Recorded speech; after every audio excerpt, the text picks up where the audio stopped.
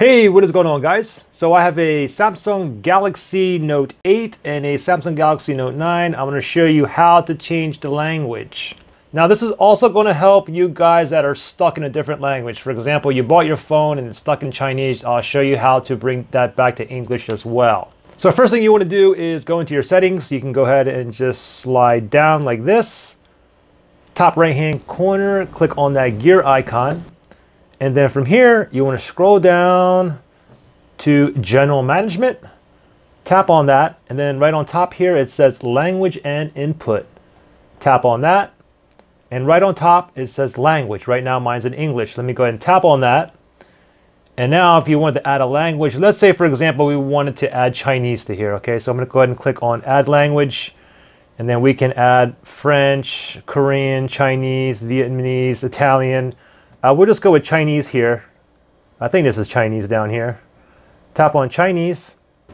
And then from here, I can simply just go ahead and tap up here and I can keep my current or I can set it as default. If I set it as default, Chinese is going to be number 1 and that's going to be the language on this phone. If I just go ahead and click on keep current, if I do that, and then it's going to show English and Chinese on here. The thing is, whatever number 1 is the language of the phone. So if I wanted to put Chinese up here, what I would have to do is just go ahead and delete the English. So I'll go ahead and tap delete, touch English, I'll delete that, and now everything's going to turn to Chinese as soon as I click on this.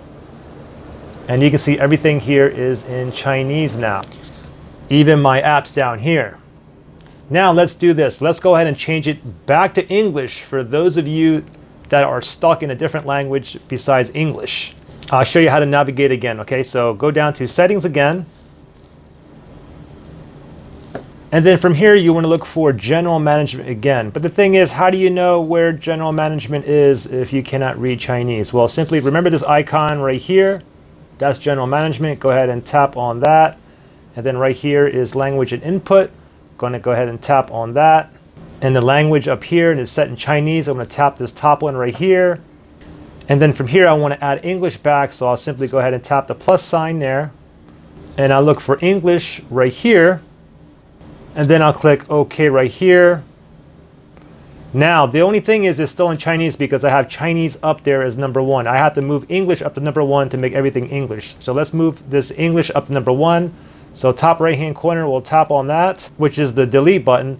Tap on Chinese. And then we're going to click here for delete. Going to click on OK. It's the second one here. And now number 1 is English and we are back to English. So pretty simple. Hope that helped you guys out. Thanks for watching, and I will see you in the next one.